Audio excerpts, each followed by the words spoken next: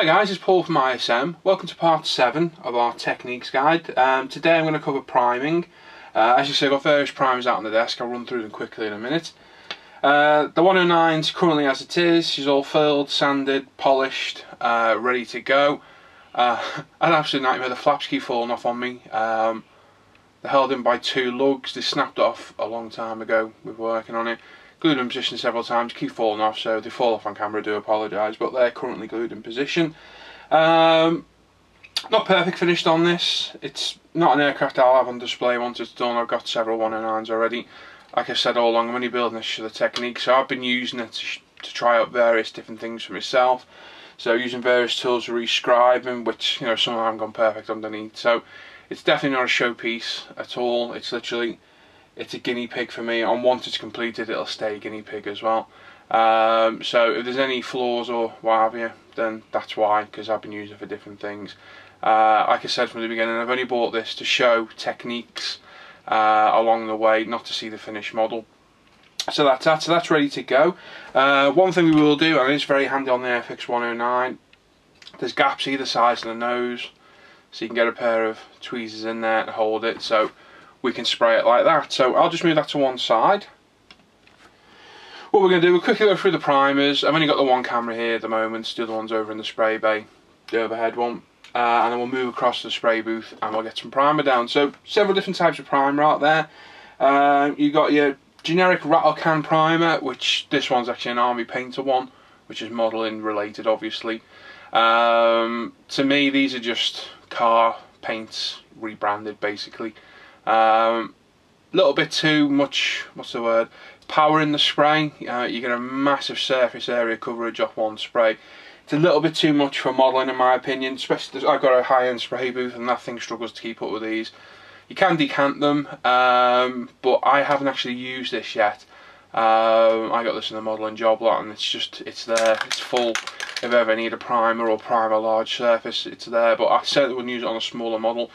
Just gives too much surface coverage, which the Tamiya do as well. I'll move on to those in a second. So not something I'll be using soon, but if I was making, say, a diorama base or something along those lines, then maybe I might use this, because like I say, good surface area. As you can see, it has been used before. You're going to get a lot of coverage off that. Next up, Tamiya surface primers. I've never used these before. I've got a few bottles of them in the drawer and what have you. Grey and white, 2 different size cans. This one's the one I've used recently. I used it on the 1.6 motocrosser Div3 models. Great stuff, very nice primer, but again, it's a rattle can. The spray's a little bit too powerful for my liking. You know, you've got to spray it literally, you know, 12 inches away from the model, which is never brilliant. So a lot of surface coverage off one spray. So overspray is easy. I can imagine losing detail on the models quite easily with it as well. But it's a very good primer. Excellent for surface preparation. I mean, I needed a high gloss finish on that motocrosser, and that's why I use this, because it was easy to sand down and get a really good key for the paintwork base coat. So very good. One thing I will try, I'm not going to do it with the Army Painter one, but I definitely will with these, is decanting it into the airbrush. Because the finish I got was amazing, and I'm really interested to see what it'd be like for an airbrush. It's going to take a lot of cleanup through an airbrush, probably using cellulose based thinners, so a lot of, you know, bit more mucking about than the Vallejos and what have you. Word of warning, and my friend Nige learnt this the hard way, is if you're going to decant it, don't decant it into a bottle and put the lid on, because the vapours are still escaping, expanding and what have you. And Nige99 on our forum it is, he decants it into a bottle, put the lid on, sat there modelling away in his work office, believe it or not, and over time the vapours built, pressure built, and the bottle he put it in exploded, and it went all over the office, his computer, him, his dog. He had his dog in there with him, grey primer all over it. So don't be decanting into a bottle and put the lid on, because it needs to evaporate and what have you. So I'm really going to try this at some point on a model. I'm going to decant it down. There's a little trick where you can put a straw on there, decant it into your colour cup and what have you, and then airbrush it on. So I am willing to try that later today. Like I say, good size bottles. You know, what size are these? They are 180 ml. I think they're about £4 or £5 for that one. which is probably not going to have the size on it because it's 100mm, and the 181 I think it's a bit dear, about £8, but they're different colours. There's fine, the whites are fine, this one's just a normal, so obviously you can get different grades in there as well. So they're great, and I'm willing to try them at a later date. My usual primer, I'll get to in a minute actually, we'll just get rid of this one. This is Hero Boy Zero Paints. This is for photo etch. Haven't actually used it yet. Thinking about it, I should have used it on the King Tiger, but I used Alclad on it. I've got a feeling it's going to be exactly the same principle, but with this you've got a primer and a hardener to go together to create what's going to be a very strong primer, I think. This is going to be highly toxic. Most of the Zero Paints are based on car paints, the 2-pack based, which is highly poisonous. So not something I've always wanted to use, but I got these. I got them for free, if I'm honest. So I'm not going to complain about getting them for nothing. But I've yet to use them. Whether I actually will, I don't know. But they're there if I ever need to. Anyway, so we'll pop them to one side. My go-to primers. 90% of the time, no, not 90, lying, but 80% of the time, I use Vallejo. Various colours, various size bottles. I've been using this stuff now for, it's got to be coming up to 3 years now. Absolutely love it. It does take a bit of getting used to, and I know a lot of people out there complain that, it comes off, it sprays horribly. If you sand it, it doesn't feather, it just rips it off. It's got to be sprayed in nice thin light coats, which I'll show in a minute on the 109. If you're going to be sanding it, you've got to leave it for at least 48 hours before you come back to it. The longer you leave it, the better. I've just done my MiG 29 in it. It was left, I'll admit, for a week because I was ill. Came back, I need to sand a little bit on the nose, took it off, it feathered beautifully. I've got the picture there as well. And it did feather very nice. So the longer you leave it, the better. Obviously, you haven't always got that option to do that, and that's where different primers come into it then. But I've used this, never really had any problem, as long as I don't get it to pool, which is quite easy to do with this stuff. I've never had a problem in the past. So this is my go-to primer. Various different colours, and Vallejo brought out loads of different base colours now. So you got Dunkelgelb for German World War II armour, German Red Brown, which is a camo colour. So you literally can get your base coats down and the colours required, and then add top coats later. They do all different colours all the way through, but most of the time I used a grey. And that's it really. So they're my go-to primers. One word of warning, in the Vallejo 17mm bottles, number 97 is actually labelled as a grey primer. It's not a primer. It's not a polyurethane primer. Sorry, I've got the mouthful. It is paint, and that's been proven on various websites. I think even Vallejo admit it themselves. It's not a primer, it's a grey paint. I used to use this. Bottle's very nearly empty, thinking it was a primer when I first got back into hobby 3 years ago. When I learnt it wasn't, I went out and bought the polyurethane. So just bear that in mind if you buy that. Another fantastic primer, I'm a massive fan of this stuff, is Alclad. I love all the Alclad paints, they're superb. The cellulose based are very harmful, hence all the warning labels. It doesn't dry as smooth as Vallejo, so it needs a little bit of prep afterwards, but it's a lot more hard wearing. So it's ideal if you're doing a car bodywork, we need a nice gloss shine, or something going to be a lot of weathering to. That's why I use it on my King Tiger, because it's such a tough, strong primer. You can spray this and you can touch it in 5 minutes. It dries super quick, but it needs a little bit of preparation if you're going for a perfect finish. Also, if you're looking to get a perfect finish, you need to pay attention to the PSIs. They need to be sprayed around, it says 15 PSI on the can, I found it better around 10 or 12. Any higher you start to get rough finishes, which is an absolute pain to get rid of, so bear that in mind. Great primers, all different uses. So if I need something quick, I use Alclad. So cockpits, a lot of the time I use Alclad just for speed. If it's something I'm going to be leaving for a little bit, or it's not going to be highly weathered, then I'll use Vallejos. So different reasons for using it for different purposes. So there we go. So what we're going to do, we're going to move over to spray booth. I'm going to be using Vallejo's grey primer to prime the 109, and we'll get it primed. Right, okay, so we're over at the spray booth. Like I say, we've got the 109 on tweezers, so we don't have to manhandle it and touch it. Going to be using my Harder Steenbeck Evolution with the 0.2 needle. We're going to be spraying at, I'll just adjust my pressure, 25 psi. We're going to be using Vallejo's Grey Primer, polyurethane. Going to go over several light coats. Like I say, thin coats. We don't want to be covering the entire model in one go because that's when it pools. And hopefully we'll get it primed without any fuss or mucking about. So, airbrush has been cleaned. A little bit of airbrush cleaner. You see me display this on the forum. It's the Ultimate Modelling Products airbrush cleaner. Fantastic stuff. Works very well with Vallejo as well. And Vallejo can be quite finicky. So we're going to fill the colour cup. We're just going to put enough in there for now. Put the spray booth on. So, like I say, give you applying a little bit of a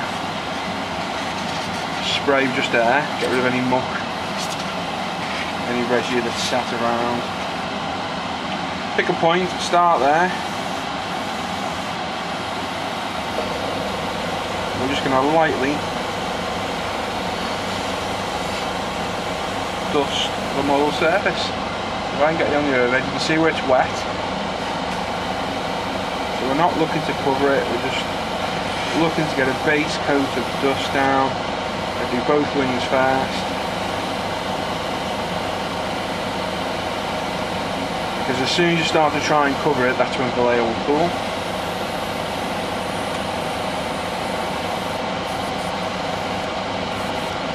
Just from time to time check your flow, make sure you are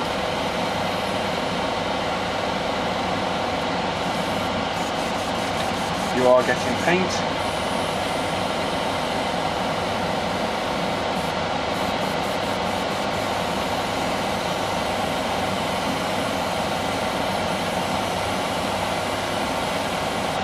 Just go around everywhere, get a thin coat.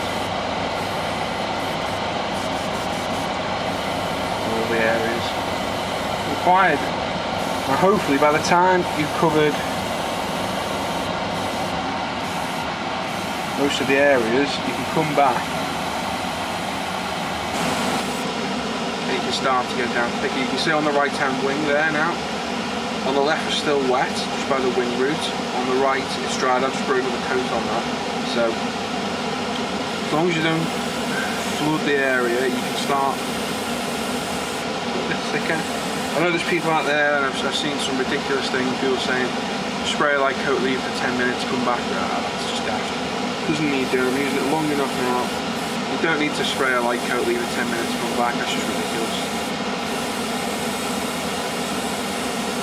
As long as you spray a light enough coat, leave that area, move on to elsewhere. You can come back a minute later, 30 seconds later. And you can start applying more. So, areas to pay attention to, cockpit canopy. You do not want to be flooding that because it will go through your masking, it will look awful. You also don't want to be getting too thin, thicker coat on there, because when you peel the masking off, you'll end up taking the primer with you. Other key areas to notice, anywhere you put filler, because it's a different colour to the grey, make sure you covered it. But again, not too thick. Once you've used it a few times, I know people are agreeing with me out there because I've had people on the forum say the same thing. You soon get used to spraying it and it becomes second nature. From time to time I have a nightmare with it though. It can be a bit finicky on certain surfaces, and the grey is a little bit too light a grey. That's probably my only criticism. You can see there's not much difference between the plastic and the actual primer. So it's quite hard to sometimes distinguish where you've actually painted. So there's the first lot gone.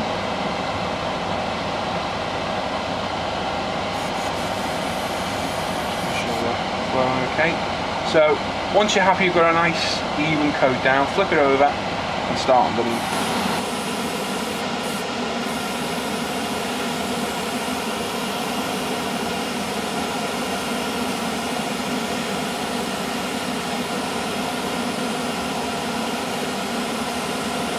Same as the top, name of the game isn't try and cover all in one go, you're just getting a light dusting down. I did spray a little bit too thick myself there. does happen.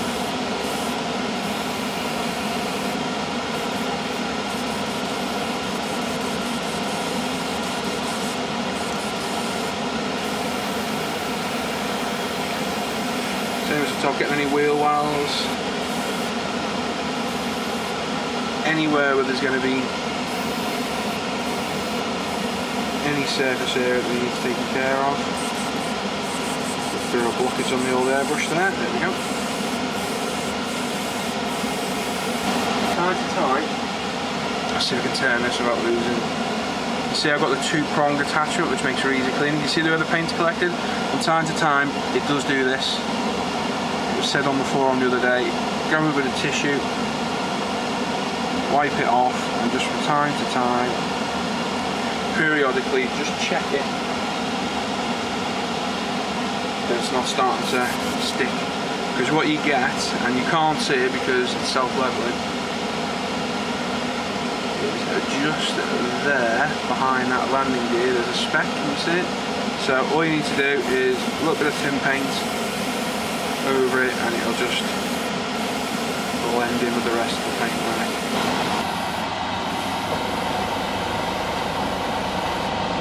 Like I say, just take a little bit of getting used to. Once you're used to it though, it really is simple, easy. I think part of the problem, I know a lot of people said about it, pulling the masking tape off once you've actually finished priming or what have you. I think it is people just spraying on a little bit too thick. There we go, there's in that colour cup. And there we go, so within 7 minutes, not one little blast and then a 10-minute break taking about 40 minutes for it to prime it down. Some people are recommending out there. There we go, whole aircraft's primed. A little bit wet in that wing root because it's a little bit thick where I've gone over there was a tiny little bit of filler in there. I got to the camera, everywhere else absolutely perfect. Simple, no fuss. And like I say, we're not mucking about spraying a thin coat, waiting 10 minutes to come back, because that's just daft. I've gone all around that, and it's nice, even, all the way around, simple, not a problem at all. So there we go, perfectly sprayed. So I'll leave that now, that'll probably dry overnight. I'll then come back and get the pre-shading done. And then we can come back, that'll be part 8, and then we'll come back for part 9, which off the top of my head is, I can't remember now, but we'll get back to it. Quick demonstration of this stuff. Someone's saying it looks like screen wash. It's definitely not screen wash, it's alcohol based, because it absolutely just takes all the paint out the colour cup in seconds. Absolutely fantastic stuff. The spout on it's brilliant. It's the first one I've seen on any modelling products like that. Very similar to Vallejo's, but it pops in and out. See it in there. So it's just a case of get your brush in, give it a clean around the rim, right down the base. Now, someone's commented about windscreen wash. I have used it as a cleaner in the past, as I spill this everywhere, not looking what I'm doing. It does work, but it doesn't work very well. It doesn't take everything out. What it will do, it'll leave remnants in the colour cup afterwards. We will run through airbrush cleaner later today. It was just basically the way I clean an airbrush quickly, especially between colour changes. And it's just a case of a little bit of cleaner in, bit of a brush, bit of a black backflow, bit of a spray into the airbrush pot, and that's 90% of it clean. I'll then always pop a little bit more in, give it a little bit of a back flush. When I'm doing this live on camera, I can't do any better or fairer for a new product. So you get the slight discoloration.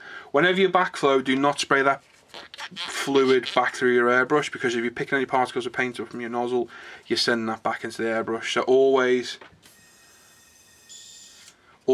tip it out, and then I'll always leave a bit of fluid in there. But as you can see, fuss free, cleaning, nice and simple. Works a lot better than Vallejo's airbrush cleaner, which I've got here somewhere as well. I've got Vallejo's. Vallejo's isn't chemical based. It does work, but it doesn't work anywhere near as good as this stuff. I don't know what's actually in there, but I'd say one thing, it works absolutely brilliantly. So you've just seen it work on camera, so I can't do any further tests than that. Like I say, on the later parts, once we've covered airbrushing, I will cover full airbrush